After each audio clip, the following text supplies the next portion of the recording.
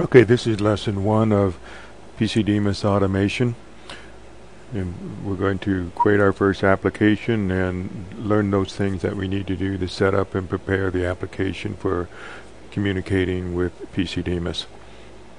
Let's first look at a setting that you will need to do only once. Your installation is probably set on basic settings by default. I'd like you to switch that to expert setting, and this will become useful later on as we get further into the thread and the lessons on how to create a .NET application. So if you would, just go ahead and select expert setting and wait a moment for your copy of this to change.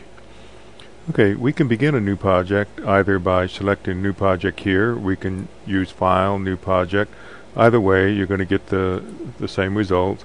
And that is, we want to create a form application that will be a visible window that has buttons that you'll be able to place in there, and all the different things you can use to create a user interface that communicates with Pcdmis.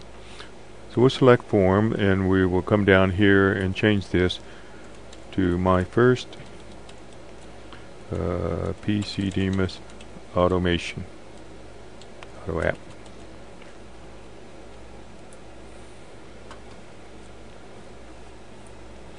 Once it has come up and you can see your form here, go ahead and click the button here to save.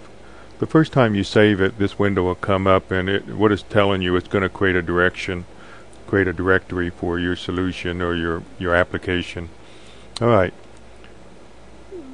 first thing we need to do is change the version number of the framework that the application uses.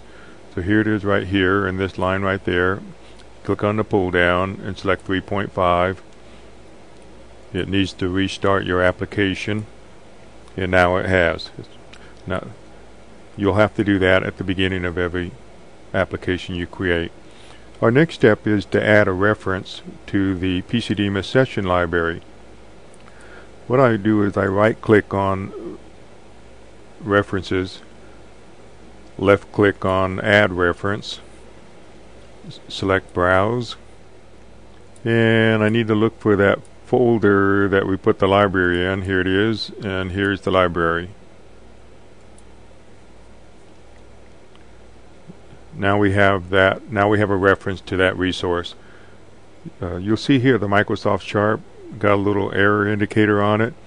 That's because when we switched to framework 3.5, that reference isn't used. It's not needed by the 3.5 framework library.